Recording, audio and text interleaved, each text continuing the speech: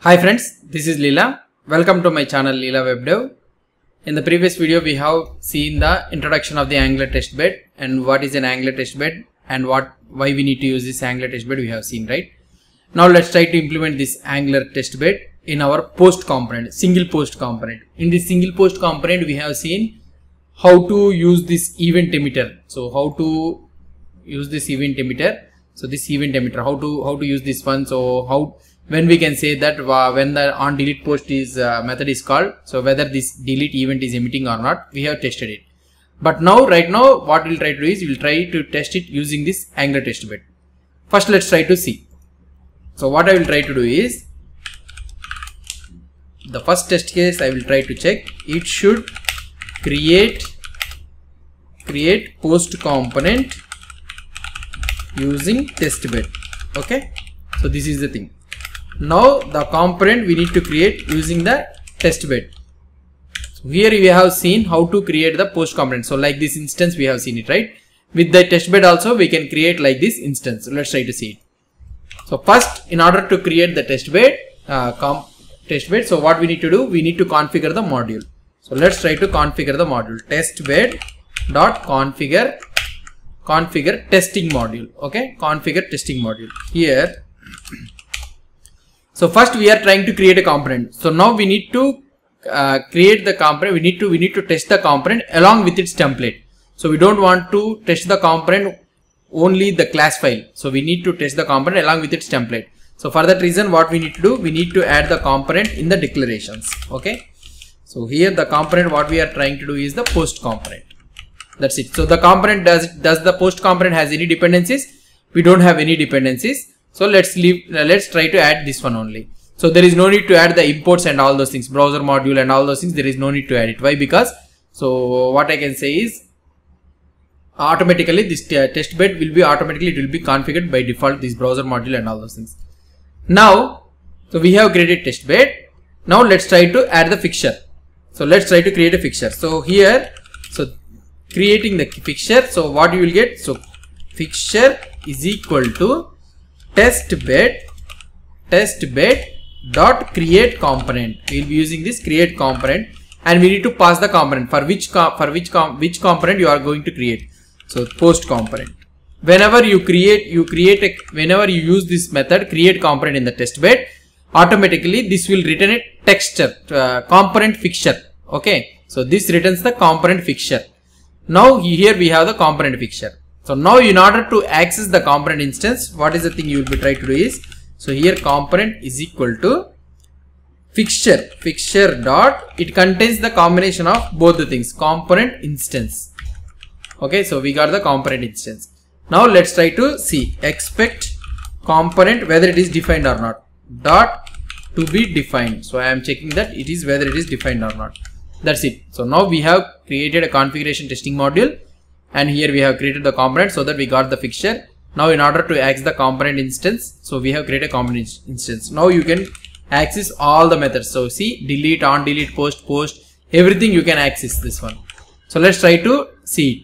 So if you try to see the code here in the post component, here see, you will be able to see that test has been passed. Should create a post component using TestBed. So it has been passed. Now, so in this one we are trying to use this one, right? New post component and all those things. So let's try to use the same concept. So here let's try to use the same TestBed.configure test module. So here I have used this configure.test module instead of creating new post like that. So now in order to we need to get the component. So in order to get the component, how we can get? So we can use this constant component like this. Okay. So we have used the same thing. Now let's try to execute the output. If I try to execute the output, okay, sorry, and here we are able to get the output. So should raise an event and everything is getting executed without any problem.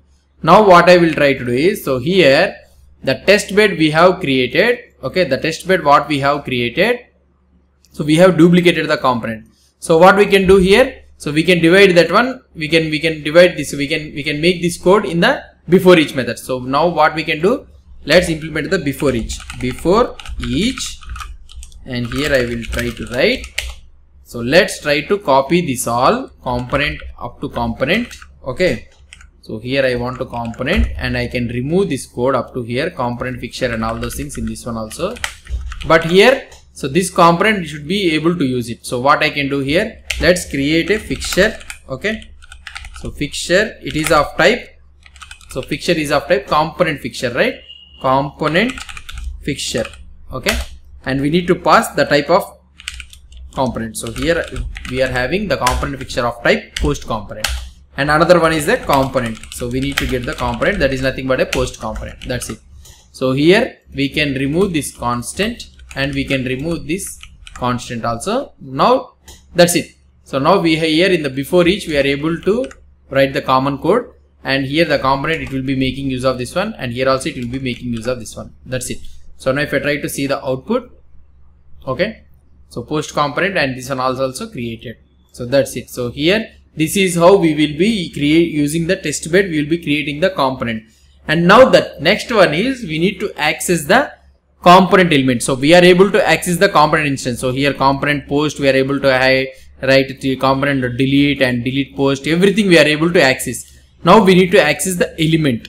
So how we can access the elements in the component, let's try to see it in the next video. Hope you understood about the about the declaration of the test bed and all those things, because this is very important. Why? Because so now onwards we will be going on using this test bed only while creating the components and all those things. So accessing the templates and doing this HTTP client testing and all those things, we will be using this test bed only. So hope you understood about this test bed and all those things. If you have any doubts or any suggestions, please post the comments below to this video. And if you like this video, please do support me by subscribing to my channel. And also this everything code is deployed in the GitHub. So if you want means you can go to my code and you can check it. So here you'll be able to see. So all the project code repositories are hosted here in the GitHub. So github.com/leelawebdev. So the code, everything is provided in the description. The repository URL is provided in the description below for every video. And here for the project you will be able to see the Angular unit testing. So this is the repository. And if you want to go to the particular video means a particular branch is being created, so that you can go to this particular branch and you can see that particular code. So now we are doing this 18th video. So here you will be able to see 18th video branch, and you will be able to access this one.